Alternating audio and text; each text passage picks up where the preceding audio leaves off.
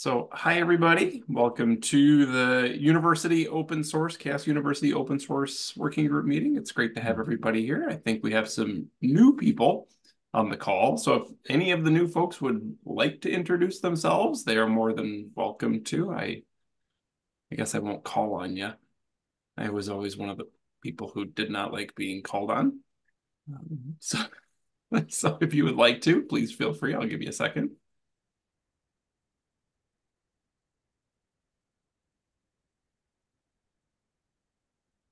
No problem. It's great to have everybody here.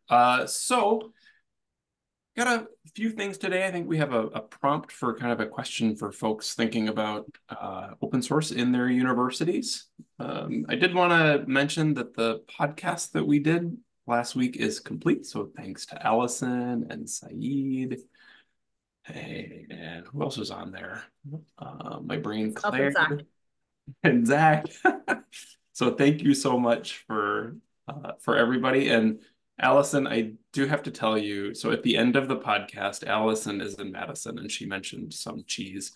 And it got the biggest conversation at the end. And even the editor of the podcast said I was listening and my wife made me order the cheese that was mentioned. So Is that Paul and Don, Deanne? Don, Wisconsin, the best Yeah. cheese on earth. Yeah, I think she does the show notes. okay. She does do the show notes. Yeah, Deanne's the best. So Allison, this is gonna go on and on and on. We're gonna have to that one small comment is gonna live for a long time. And they deliver, it turns out. We discovered. But not across the water, Dawn, unfortunately. So yeah. And Mike, yeah. I don't know if any of you listened to the episode from Sustain that came out with Red Hat with Lisa Kaywood from their OSPO. She runs an entire blog based on cheese. Wow. Sorry, just to keep that going. I'll have to check that out. So here is the link in the minutes, and the link is also in the chat. I love that everyone here shares my love for cheese. Yeah. So I don't know, Dawn, I don't know what the schedule is for that one to be released. It should go out on the 30th. Okay. So next week. Okay, fantastic. All right, next issue, or next thing on the agenda. I did want to let you know that I've been chatting with Claire and Richard between the work that's happening in Curious and Sustain. And we haven't set a time yet, but we're going to start coordinating something probably on a monthly or maybe a couple times a month basis, just so the work across the 3 different groups can stay aligned with one another and support each other, and we don't necessarily overlap the work for each other. Because I think there are times where like the Venn diagrams could overlap, and that's fine, but it just as long as they're not 3 circles just all on top of each other in terms of what we're working on. So I just wanted to let you know on that. And other people can join that call as well. It's certainly open, but I think the 3 of us, we're just going to start that out. Okay, great. So that's that. The next thing on the list, I think we have 2 things today, and one was to really try to start a conversation as to how you're thinking about particular things within your university with respect to open source. So for those of you that are new to the call or don't remember, we do have this document that we had been putting together over the course of 2023, which was helping to identify some of the goals that universities might be focusing on with respect to open source. And the idea here, right, is that not every university is focusing on every single goal. It's kind of that are you considering thing, you know, around research excellence as an example here, or education. But certain universities are focusing on certain things. So just chatting with Claire, and we thought we'd start kind of focusing in on maybe a few of these particular areas. And so I think the first one that Claire and I had kind of chatted about asynchronously was considering open source as a research output within your university. So as universities are working with faculty, working with students, working with researchers, how open source is considered to be an output, and how you might go about measuring or using metrics to kind of make sense of that output. Claire, do you want to add anything to that question? No, I mean, I think the questions in the slide deck in that area, I think there's 6 already there, but I mean, we can look at those as part of this as well. Yeah. If that might be interesting. That sounds great. So are there, maybe I'll just kind of start, are there universities here on this call, or folks here on this call, who are explicitly thinking about open source as a research output?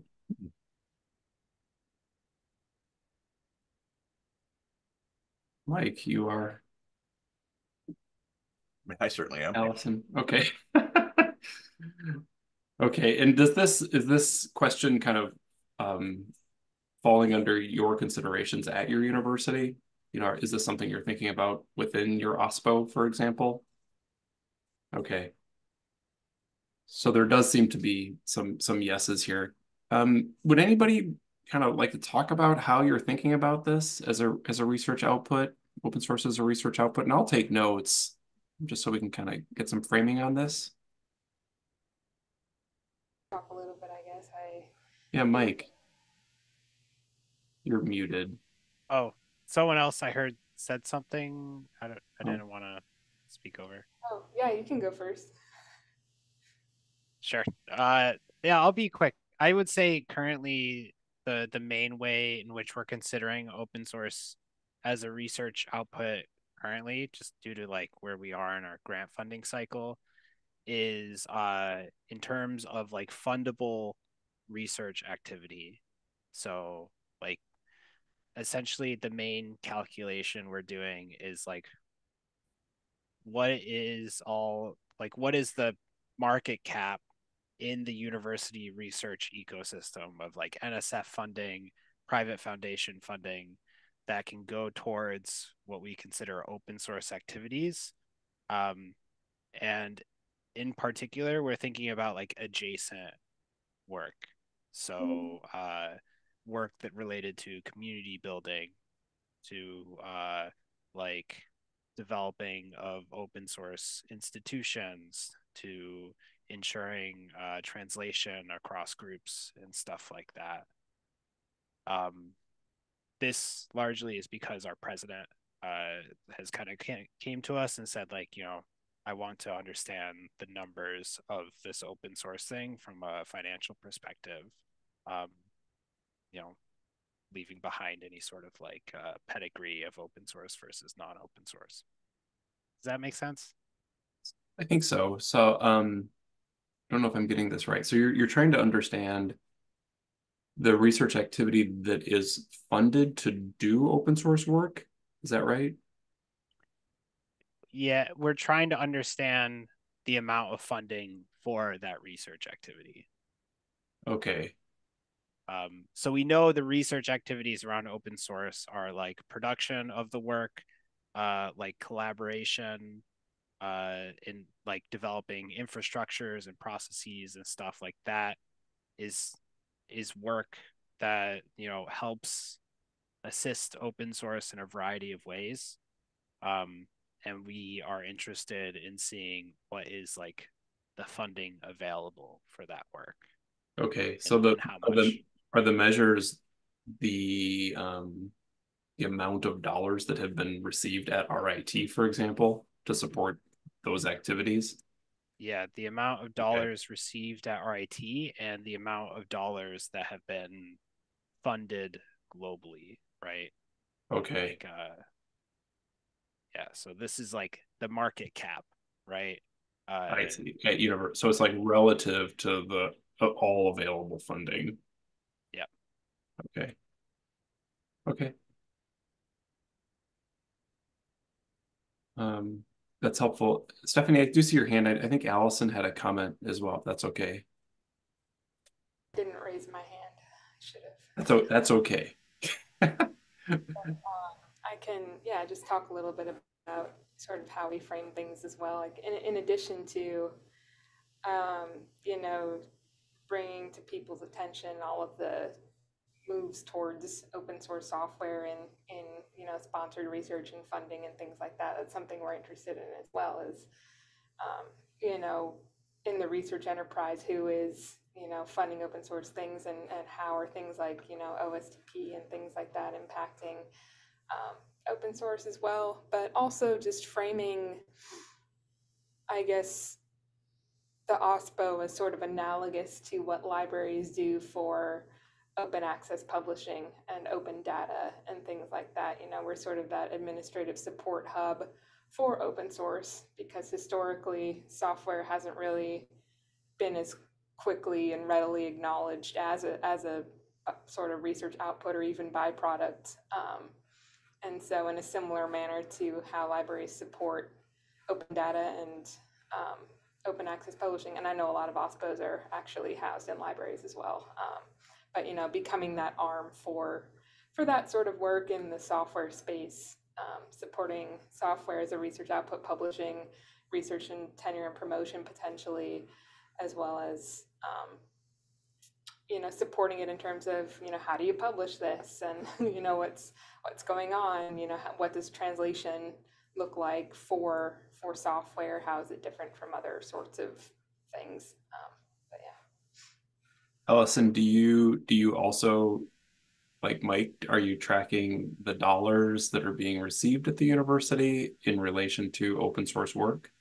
Yeah, we're looking at, you know, who's doing that work on campus as well, and who's received funding. There've been a few people, but I think more so at the moment thinking about how we, I guess, frame open source in this message of research to people, you know, like this, you know, getting funding for this is possible. People have done it before here and in other places, that kind of thing. Okay. I think this is, Stephanie, I'll get you next, but I think this is interesting so far that like two of the comments have been around funding and the relationship of available dollars that are brought into the university to do open source work. Yeah, Stephanie. Oh, go ahead, Allison. Did you have a comment? Like to that point of funding is like, you know, for better or worse, I think that is one of many metrics of sort of like legitimacy, I guess, of how research is conducted and what people are doing in the world. Yeah, I agree. And I'll have a comment on that. And if everybody keeps talking about funding, because it's an interesting observation. So Stephanie, yeah. No, I definitely was funding is something that we're looking at. We also kind of similar to what Michael and Allison are talking. We're looking at the tracking as well of like the funding coming in, but we also look at it. So one of the ways that we're trying to set ourselves up here in Santa Cruz is as kind of what's in between tech transfer, or you know, the IP office and research development, and so what we're trying to do is capture all the stuff that doesn't necessarily lean towards, let's say, you know, a commercialized like a patent. So it's not to say that we are better. It's just that some things are going to have a better pathway and a larger impact if they would come through an open source, come through open source versus come through a commercial channel. So that is kind of also the way that we're looking at it from a research, kind of what you're saying, like this research output is that until we've come along, this is how we're at least framing it, is like until we've come along, a lot of these projects just kind of end, or they don't have an output, or they just kind of sit there in some dead, you know, repository or website or something. Whereas our point is we can connect it to something external. So the open source is that pathway. And so I think that's one way we're framing it, as why it's important to have an OSPO in particular at UCSC and UC in general, but also, and then from the funding perspective, yeah, it's also like, now that we have this pathway, then we have external entities, be it foundations or NSF or, you know, whoever, who is now, you know, and industry for us, it's a lot, is like looking to industry that now we are UC researchers are able to kind of interact with industry more effectively because they have this open source option where, you know, you don't have to have an NDA. You can work with multiple industry folks at certain levels of research. And it's, you know, it's something that industry is happy to work with because it's, you know, it gives them the ability to kind of expand their own research enterprise and help them overall. So I think there's a couple different things that we do with regards to that it's a little, so we are definitely looking at the funding side, but we're also looking at, you know, the research impact, the long-term impact of the research done here at on campus and at the system in general. And so I think I have this right, that it's, yes, on the funding, but also trying to connect with folks who are doing open source research as part of the tech transfer process and trying to it's also like in showing that I don't think people realize they may be doing something in open source and not quite realize that, oh, there's another community or there's another pathway that they can use that they just haven't thought of because it hasn't been something that, so it's just creating a different multiple pathways. And you know, basically what we've said to our OR is, well, 5% of your Office of Research is, well, 5% of, you know, let's say, you know, just random number, 5% of the stuff coming out of UCSC is probably going to go to the IP office, and we may make patent money off the patents. That other 95% shouldn't be lost. And that's where the open source office comes. I got you. Okay, that makes sense. Thank you, Stephanie. So Claire, I think your hand is up also. So Arba's is up as well. Lorena, yep. Mute there, sorry. Yeah, I just want to make the comment about maybe the viewpoints as well as to when we think about research, open source as a research output, because some of these discussions have been from the university perspective, like for example, that funding discussion might be from the university perspective. And I wonder, is it worthwhile to actually differentiate between the university perspective and then maybe the researcher's perspective as to what they might be interested in terms of measuring as well? And some fit in both. So to maybe build on what Stephanie said, if I was thinking about it from a researcher's perspective, thinking about open source software as an output, you'd probably be definitely interested in talking about the impact of your research. So you'd want to be able to measure that, both in terms of its use within the scientific community, its potential commercial impact, its potential social impact. So they may be various different aspects you might want to consider, which brings us back to this whole idea of how do you know, is there a system for acknowledging open source software in the same way as there is for citing papers and counting references and being able to do that. So that's a whole area there. And then the other thing that I want to also double down on, because I think it's important in this context, is that collaboration aspect, that idea of being able to demonstrate or count where you might have software that has a particular type of contribution coming, say, from other industry partners and things like that. I think that just from a recent conversation, I know that is relevant for people. So that's a very specific example. What is this, Claire? Could you explain so this idea, so it's building on what I think Stephanie said around the idea of industry collaborations. It seems to be quite important for both individual researchers and for universities to be able to demonstrate that the research that's coming from their institutions is having an immediate impact in industry, or there's connections being made into industry. So these are pathways, as Stephanie described them, for demonstrating impact that's not funding related, for example, or it's not spin out related or IP transfer money related. Yep.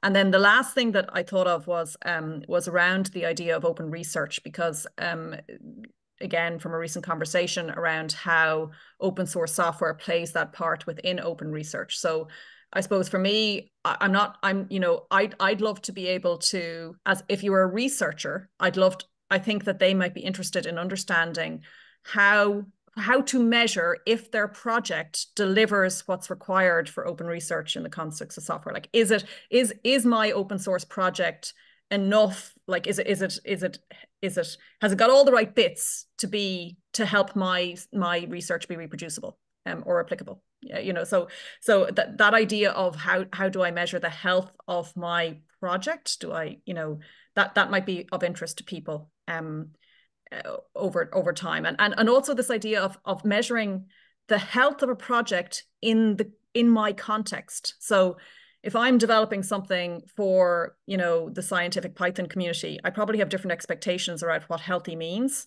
than if I'm building something that has a tiny niche audience in, I don't know, pick a niche audience, cheese gratification, I don't know. But the point being that turns out that's a huge audience, so maybe that's not the right answer. But if you have a niche audience, your healthy project may look very different in terms of what healthy looks like than if you're in a different domain. So I suppose the question I have in my mind is, if you're measuring the health of an OSS project as a research output, you have to think about a context specific, maybe.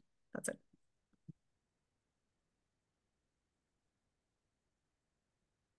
Great. This is really great. Marina, thanks for being here. Thank you. I realize now that I don't know everyone in this call.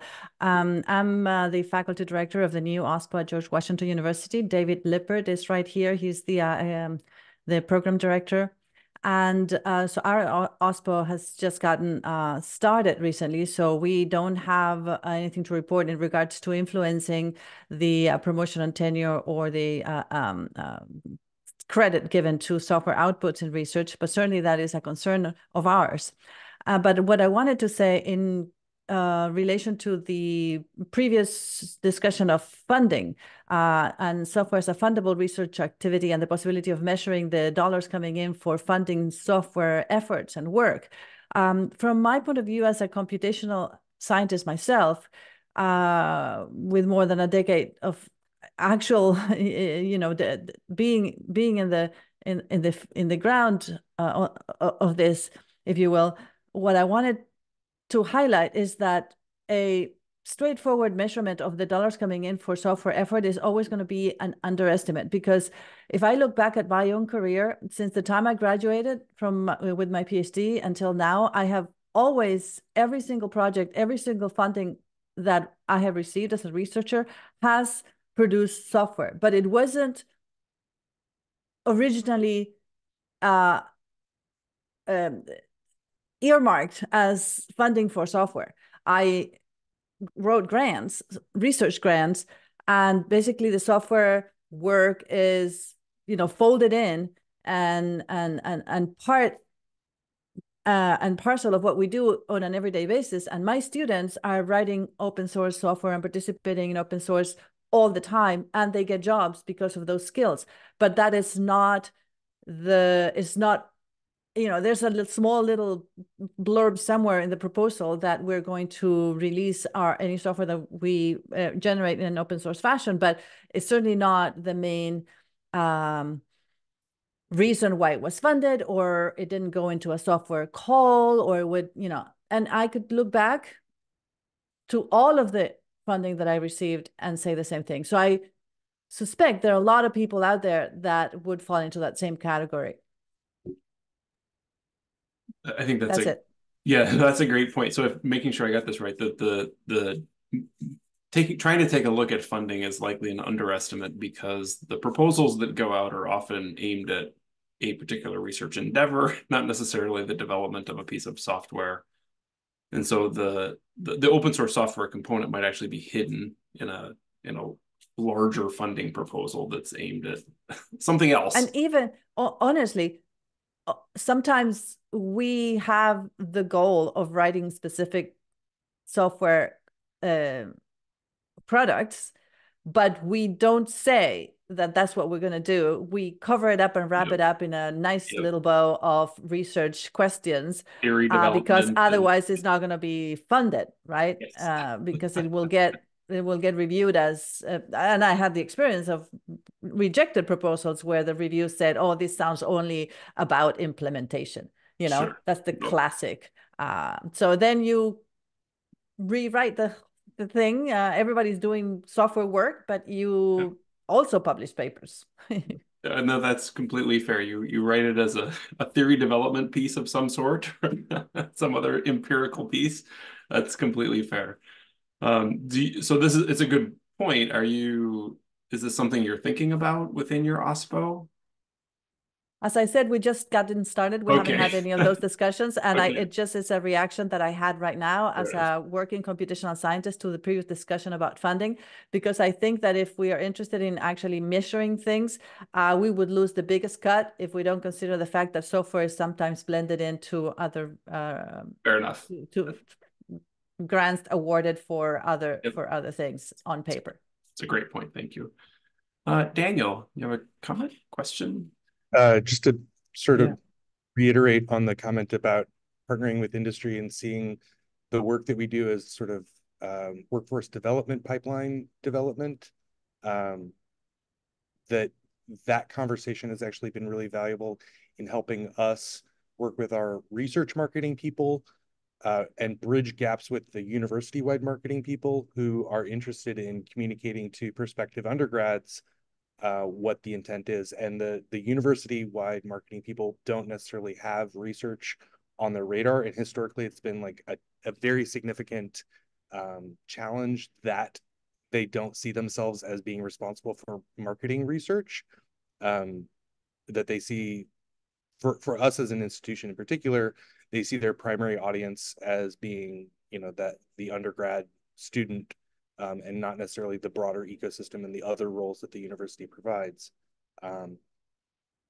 But then to circle back and piggyback on what Lorena said as well, I think one of the things that it points out, what you're saying points out to me, is just this broader challenge of recognizing that projects are not ultimately valuable in the sense that they don't provide long-term value, and that getting funders to recognize that projects have limited impact, and what everybody really wants is products and platforms, to borrow the language of product development, and that creating those opportunities for long-term sustained investment really ends up, from a philanthropy and investment standpoint, from a dollar standpoint, it seems like the only way that historically seems to get funded is somebody is funding a person that they trust and believe in, or a product or platform that they trust and believe in,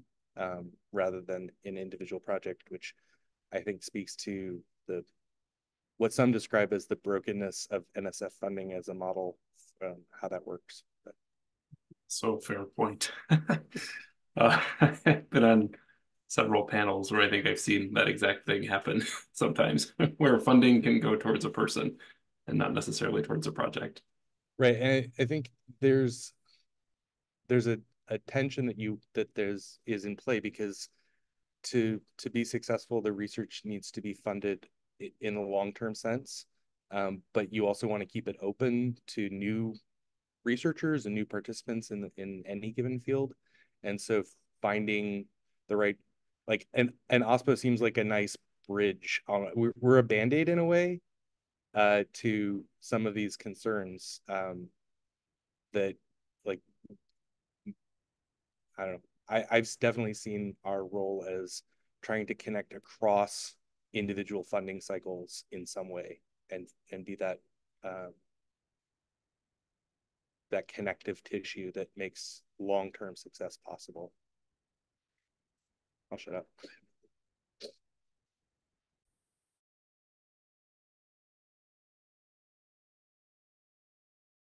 I was going to say, like, in a classic open source sense, to your point, that, we should encourage faculty members to go work upstream at the NSF and make changes there, so that downstream it can help us a little bit. Yeah, I mean, I think the new TIP directorate and some of the efforts around some of those things are definitely good. It's a big enterprise there. Yeah, no doubt. Did I get the workforce development thing right? That it's about kind of helping communicate this open source work. So as faculty are doing this work and having an impact in the world, is how I understood it, that could be communicated back to incoming students. Yeah, and I think Lorena mentioned this, and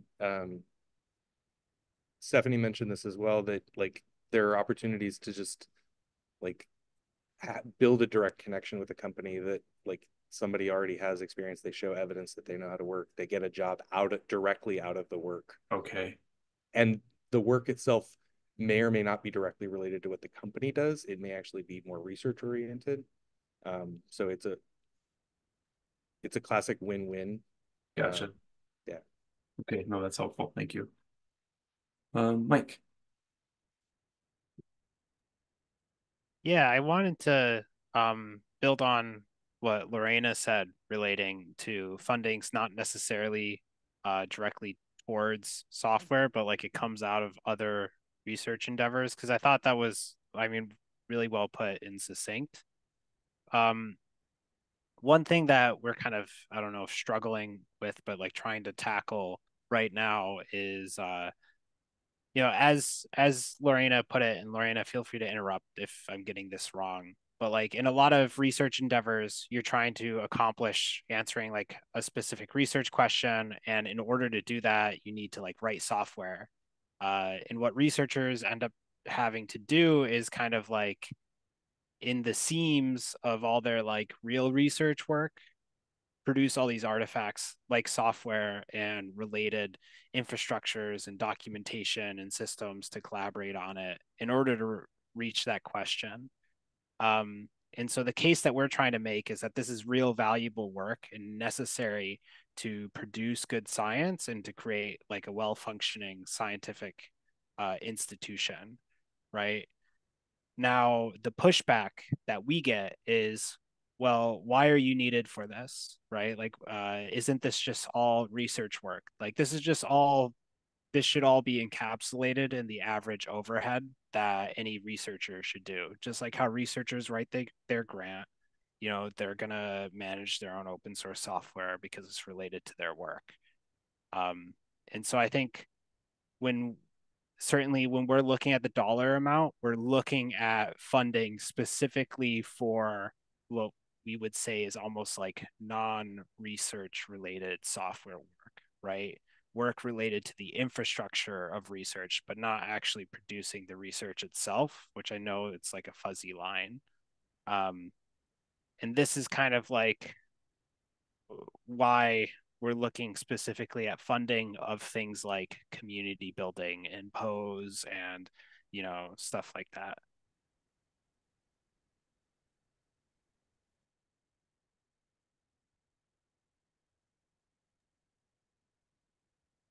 All right. Thanks, Mike. David. Hi, Michael is starting to touch on some of the things that my naive approach is of understanding is that this should be if we have a reproducibility crisis, and NSF and other groups are starting to recognize that, and they're starting to demand that you make your software available and your data available. So to me, it's almost a mandate, top down. Maybe it's not like individual grants are doing that mandate, but that's what I want to see. Why I want to see open source software as an output, a research output, because it has to be to make the science open science and reproducible. Gotcha. Is that something that you're trying to take on at the OSPO? Is this like a policy change you're hoping happens? You know, what are your thoughts on that? I mean, it all comes down to money. So, you know, we're focusing on getting grants and helping people get grants and using this open language. And my belief is that a lot of these researchers don't know how to share their code, and we don't, like Stephanie and Claire was saying, we don't want it just stuck on their laptop. We want it to survive them and be available to others and shared in a community. And that's not easy. Doing it on your laptop is easy. Sharing it is really hard. Once you add a second person, it's really hard. And so there's a lot of work to be done to educate people on how to do that. I couldn't agree more. Community building is super hard. I had somebody once tell me, right, that open source is just a licensing designation. If that's how you treat it, then you know that it's just a something on top of it telling people how to use it. So I don't agree with that, but Stephanie.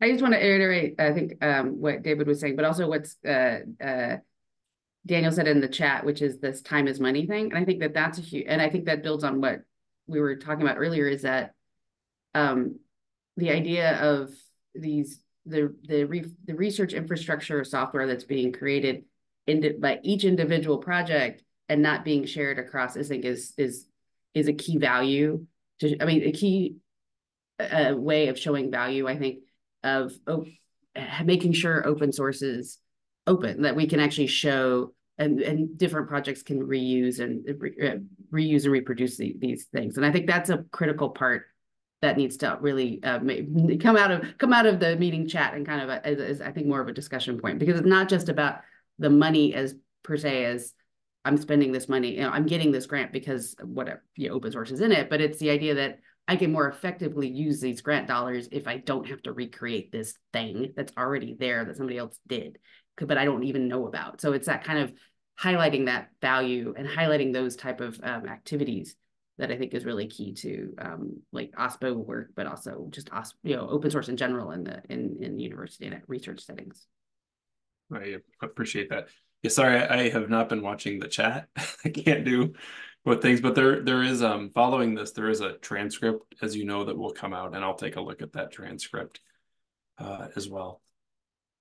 So I just, at a first glance, I think there are a couple of really kind of interesting things listening to y'all talk. There are certainly, I think, in the open source sense, some issues of upstream, taking a look at how we can understand the upstream, particularly around funding, and how that impacts us at the university level, as well as the downstream, as our own projects having an impact downstream. So what I'm going to do is I'll take the conversation here that has come up, as well as the transcripts, and I'll try to reduce it down to something that I can share with you all.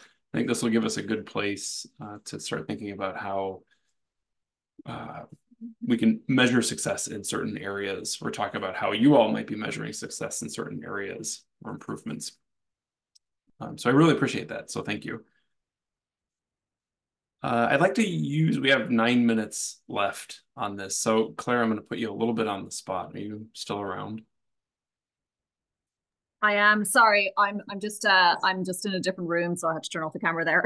How are you doing? No problem. Good. So for those of you that don't know, we have CHAOSScon, a semi-annual conference that we run for the CHAOSS Project. In the CHAOSS Project, we work with a lot of different groups, not just universities, but also corporations, corporate OSPOs, scientific software communities, and the like. So, but as part of CHAOSScon this year, we are focusing a bit on academic open source, and Claire is going to be running a session. And I would just like to give you an opportunity, Claire, to talk about the session you're going to run in the afternoon, and just any feedback that people might have, or things that people might want to, hear back from you after the session is run if they can't attend. So Claire, you want to talk about that? So this is currently under planning as to what we exactly cover. We have a 2.5-hour session in the afternoon of CHAOSScon. Last year we had a really good turnout. I think we had about 24 people in the room. Most people had not been involved in these discussions about this before, but they had come from universities where they were involved in open source in whatever which way, often as individual researchers. And then there were folks from this call here that were there, like Matt and Sean. I think you were there as well in person. I think Dawn, you were there. So there was a good few people who then, I mean, it was one of the reasons why we set up this group then, to follow through on some of the discussions. And certainly a lot of what we learned from that meeting last year is actually, you can see it in the feedback in the metrics model we have. So the question is, I mean, for me, there's going to be a bit about sharing where we're at with the metrics model as Matt, it currently looks like in the slides you've shared before, with this community, and getting their feedback on that. And then I was hoping that we'd get some of this discussion going at that workshop as well, to get a more diverse set of input from people around all of these areas, both in terms of the questions that they are asking around these areas. And then more recently, I was thinking about the tools we want to, thinking about what maybe tools they may have in place or anything like that as well would be another question I might ask. But I'm interested in your input and your feedback on what might we cover in this session, considering that this will be may have some people who are relatively new to the area. I just lost you, Claire. I lost her as well. Well, let me pick it up then. Is she still on? Are you still on, Claire? Can you not hear me? Oh, I can now. You're back. Oh, sorry, I'm back. Yeah, no, I was just opening that up to see if anyone had feedback or if you heard me describe that, if that was okay. Sorry, Yeah. I'm on the move around the house here. No problem. So I guess the question from Claire is, would this be kind of a good motivating question, at least for you, pretending you would be there, for 2.5 hours? And I think just, I suppose to clarify that wouldn't be just one question, right? The idea would be that you'd take this in 4 separate blocks around the 4 topics that we've described in the metrics model so far. So it'd be kind of looking at possibly a way of addressing this and then multiplying by 4 across the various different topics. So is your idea, I gotta move this out of the way. So the idea is to take a look at this, is that right? Exactly. Okay. And say, basically, are you as a member of this afternoon session concerned about any of these 4 things? And then if so, how are you going about kind of addressing them? Is that correct? Exactly. And even thinking about that idea of capturing the goals people might have around this, and then thinking about if they are currently thinking about it in any with respect to how they might think about metrics related to that. And if people are using metrics, if they have any experience of actually thinking about how to measure success in these areas, and grabbing that kind of thing. Okay.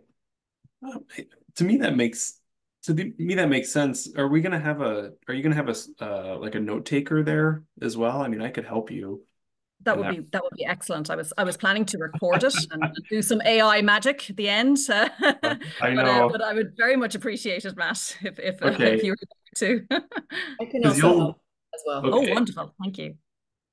Yeah, that would be really helpful, because I think it's basically just kind of a closer look at each one of these 4 areas. And I think if we can bring some of that back, that would be really helpful for folks. Yeah, and I think one of my goals would be to even recruit more people into this group. So when we were there last year, we didn't have this group to point people at. So I think this will be an opportunity to let them know that that's the case and get more folks. Do you have any sense of how many people are coming?